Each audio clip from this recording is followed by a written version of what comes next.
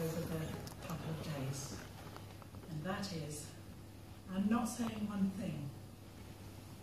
I'm not following an argument. So you choose what you like, but also notice what you really don't like and take those away with you. A gap between hard edges.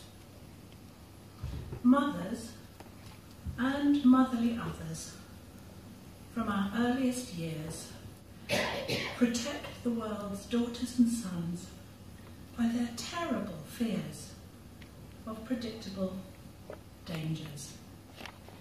We learn to wait at the curb, not to run with our hands in our pockets, not to speak to strangers, not to stick our fingers in sockets, not to walk down dark alleys alone, and to mind the gap between platform and train, the two hard edges between which is pain.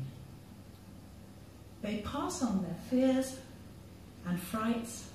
They bequeath to us their alarm of hard, narrow places to slip, crevice or depth, from a height where we might come to harm.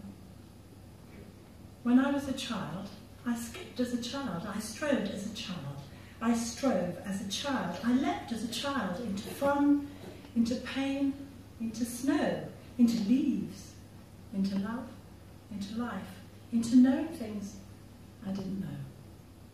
But now, that is all put away, and I beware the space between edges, the gaps between others and me, the gap between prudence and passion, between what's kind and what's just, between meaning and word, between what you said and what I heard, between what's chosen and what's forced, between what's thrown away and what's lost, the gap between loving and trust, the gap between that which is worth doing and the fear and the shame and despair of the feelings of plans ungluing, the gap between hope and dust.